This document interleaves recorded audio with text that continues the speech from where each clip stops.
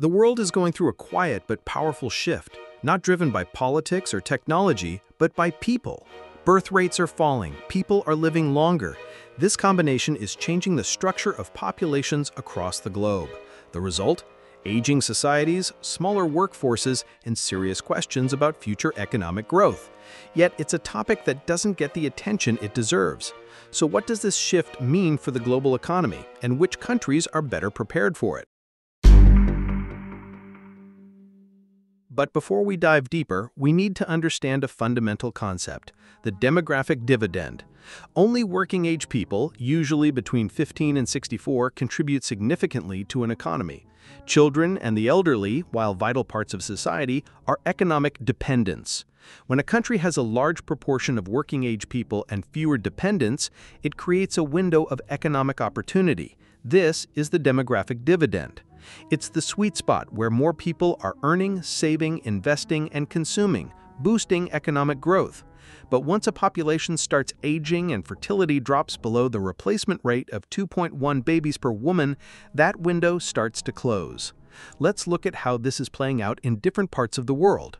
Japan is one of the earliest examples. Its population has been aging for decades, and its workforce is shrinking. Sectors like construction, healthcare, and manufacturing are already facing worker shortages. At the same time, the growing number of elderly citizens has led to rising healthcare and pension costs. By 2023, Japan's dependency ratio, the number of non-working people compared to working-age citizens, reached 68%. That's a major challenge for any economy to manage. South Korea is facing an even steeper decline. Its fertility rate dropped to just 0.72 in 2023, the lowest in the world. Starting 2026, the population is expected to shrink. By 2065, Korea's working-age population may fall by half. This puts pressure on everything from pensions to public services to long-term growth. Across Europe, the situation is similar. The baby boomer generation is retiring. Pension costs already make up over 12% of GDP in many countries, and overall aging-related expenses in the Eurozone are now over 25% of GDP and rising. But while many developed countries are aging, others are just entering their demographic sweet spot. India, now the world's most populous country, has a young population. More than 65% of Indians are between 15 and 59, with a median age of just 28. India's demographic dividend started in 2011 and is expected to peak around 2041.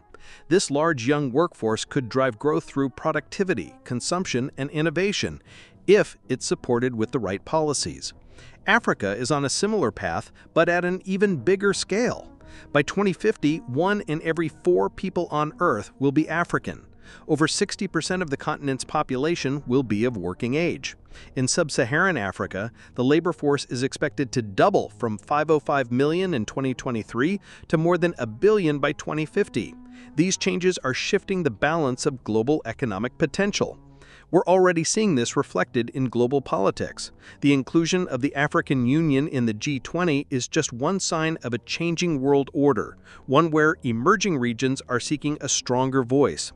Now, it's important to remember a lower birth rate isn't automatically bad. With fewer children, governments and families can invest more in each one. This could mean better health care, better education, and higher productivity. A smaller workforce can still thrive if it's well-trained, healthy, and supported by smart policies and innovation. So while the aging challenge is real, it's not unmanageable. It all depends on how countries prepare. Right now, the world is at a demographic turning point. On one side are aging nations trying to maintain their economic momentum. On the other are younger nations with the potential to drive the next phase of global growth. But none of this will happen on its own.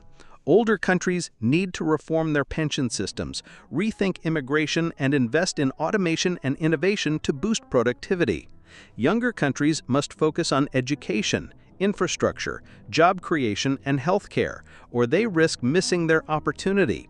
This is one of the biggest economic stories of our time, and how we respond, globally and nationally, will shape the future for decades to come. But here is a big question for you. Are we ready for it?